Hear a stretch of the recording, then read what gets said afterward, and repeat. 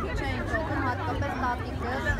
նույնիսկ լացում էր, որ գալիս էր պարապմունքի։ Հետո ընթացքում, երբ որ տեսան իմ առաջընթացները,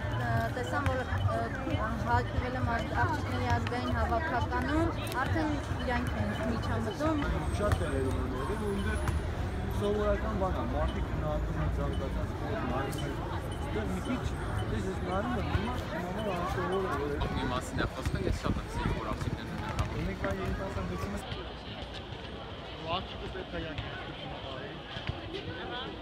Այս ավելի խաղեր լինեի, հնարավորությունները մեծ լինեին, այդ արդյունք։ Ինձ թվում է, որ աղջիկները կարող են ավելի ուժեղ գտնվել դաստարանատի։ Մտածում եմ, որ աղջիկներս պետք է խաղան, աղջիկ աղջիկ։ Այսինքն մեզ մոտ ընդունված չի, որ աղջիկը կարող է ֆուտբոլ, բոքս, այդպիսի տղայական սպորտերով զբաղվի, բայց ես չէին թողում, Մաման թողում էր, պապան չէ։ Հիմա իմ երեխայում եթե համար գանա ֆուտբոլի հայրը պետք է փոխանցի ֆորման առնի, բան գոտա, չկա ֆեդերացիա, որ ինքը դա համար։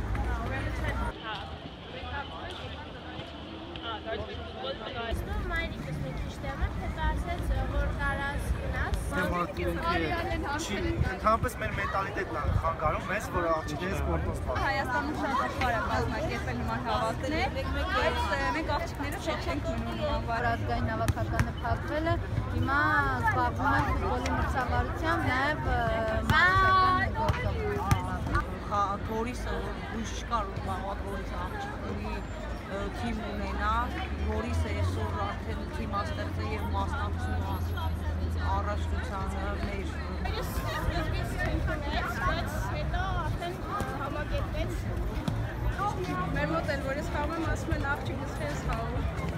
Այո, կարող են նաև հնարավոր է տղաներից լավ խաղալ։ Ապակա կլինի, եթե մենք մեր մտածելակերպը մի փոքր փոխենք ու ավելի ազատ նայենք։